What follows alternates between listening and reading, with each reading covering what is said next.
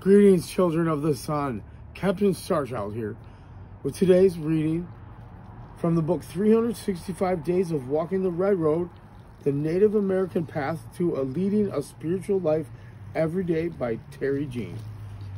For today, May 4th. Given the proper incentive, no mountain, it seems, is too high to climb, no current too swift to swim, if one is a Cherokee.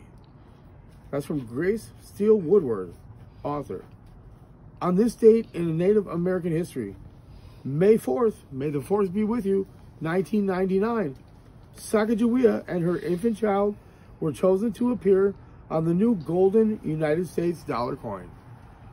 And I'm going to put a little outreach. If you can send any golden dollar coins to the Rainbow Family Church of Love basket, we're collecting donations for the Rainbow Family Church of Love's ministry outreach program, which is solely focused on providing housing, healthcare, education, and anything that they need to Vietnam vets and their children and their grandchildren that were victims of Agent Orange.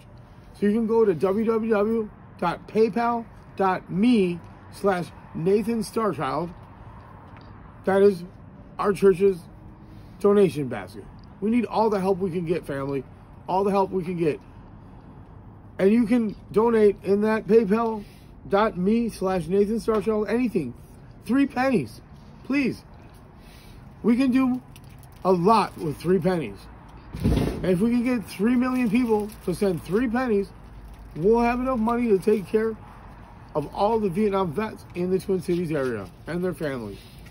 Thank you for watching this video. Please subscribe to my channel, like this video, leave us a comment, and share this. Thank you. Good evening. Sleep tight.